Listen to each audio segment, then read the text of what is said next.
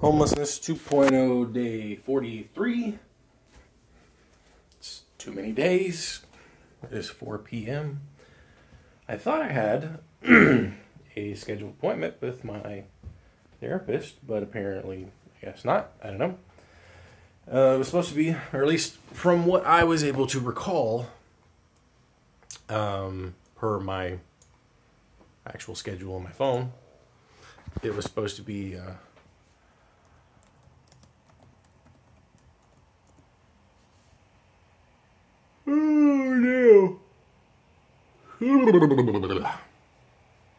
it's supposed to be 1 o'clock.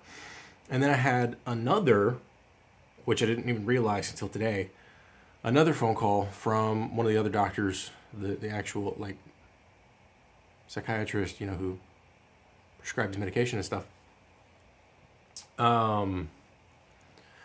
They were calling me at 1:30, and I was like, well, shit, what the hell's going to happen with that? So does that mean that I was off, and so I've got to, like, wait another hour?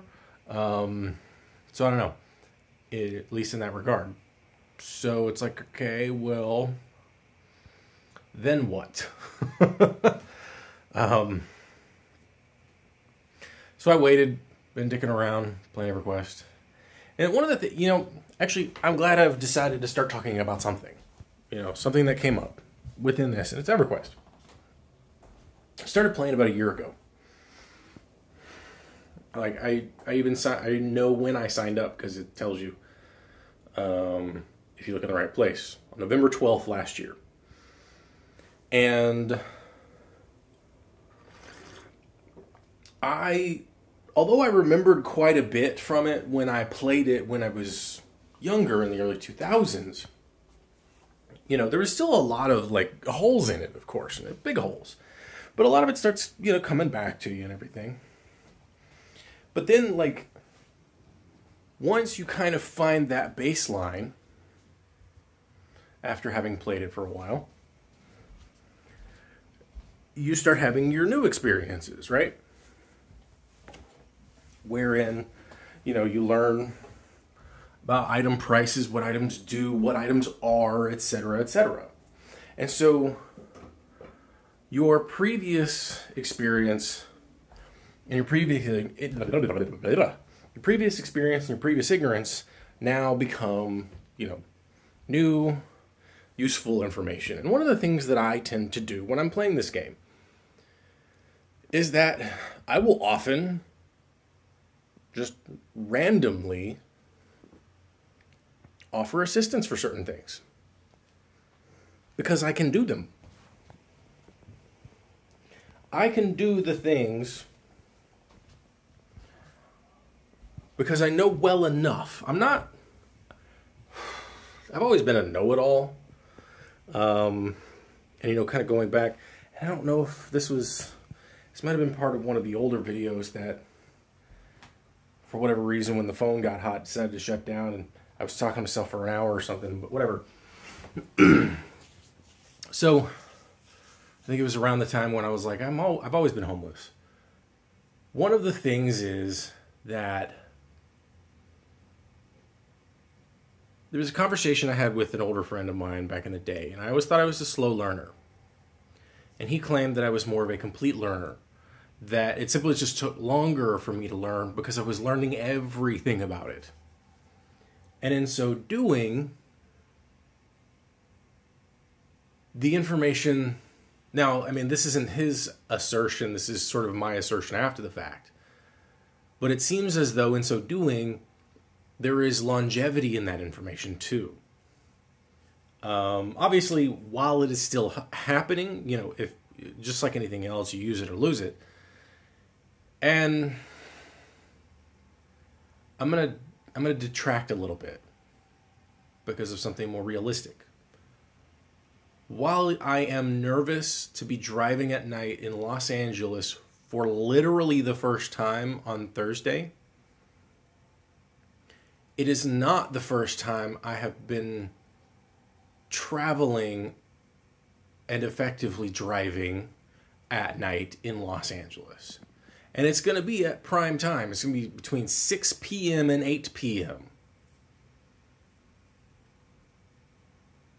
Now, it's going to be different because I won't be riding a bike, and it'll be in an area that I'm not familiar with. So those things are going to be the things that I'm going to be a little bit, nervous about, of course. But kind of like the analogy, if you will, with EverQuest and, going back. And by the way, none of this was pre-script. I pre-script nothing when I'm doing these videos. I mean, even when I did stuff with scripts, I rarely fully scripted everything. I didn't even bullet point this. None of it. This is all just kind of happening on its own, and it just happens to be, working out nicely. But like with the EverQuest thing, I feel as though that I have enough information. Now, one might say maybe you're going to need more lessons, and I'm hoping I won't. I'm hoping that not only from when I learned to drive back when I was 15, because I spent, I want to say 3 months doing it. Now, one might say, well, you were 15. You can't necessarily remember everything. True, but then there was a lot of practical experience because then I drove until I was 30. I had very little non-schooled driving. Like, my parents let me drive, I think, twice. And because my parents were the people that they are, or the people were, whatever, one, they were extremely impatient. Two, just they didn't like me, so it didn't matter. Anything that I did was wrong, and so they didn't want me to do it anymore. Which is probably one of the reasons why it took them so long to even let me buy a car from them, because that was the only source that I was apparently able to buy a car from. But whatever, it doesn't matter. I drove for 15 years. I'm a defensive driver. Now, I know that there's a lot of people out there who say that they're a good driver. I know that I'm good, but I also know that I need improvement, because that is how everybody should look at their own skills, especially when it comes to driving a damn kill machine. I mean, cars aren't designed to kill, of course. They're not like guns. But that said, humans are not appropriately evolved to drive cars. LA has a lot more traffic. Not only that, it also has a lot more parked cars. And so, and a lot of people parking their cars and so on. And so, like, one of the things that I will do, at least I will attempt to do when doing so, and I've been thinking about it, and like, I think I thought about this earlier, and I'm going to go ahead and just send the school an email, and I'll be like, what kind of car were you driving? Because I want to know. I want to know what kind of car we're driving. I want to know, how the interior looks, I want to know what I'm getting myself into. Literally and figuratively, as I'm getting into a car. I'm going to do laundry here in a minute. But the thing is that I feel that I'm a good driver, and I always know that I can be better. And, okay, how am I a good driver? When I say I drive defensively, I almost don't ever use my brakes whenever possible. Whenever pragmatic. That's one thing that I learned on my own.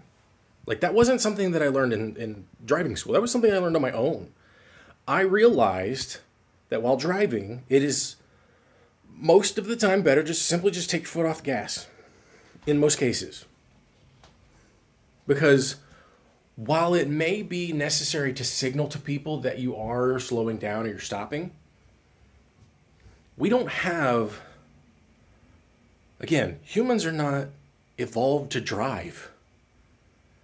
We were taught one thing, and then we just kind of have to go out and do it. But our physiology doesn't understand the speeds at which we're working with.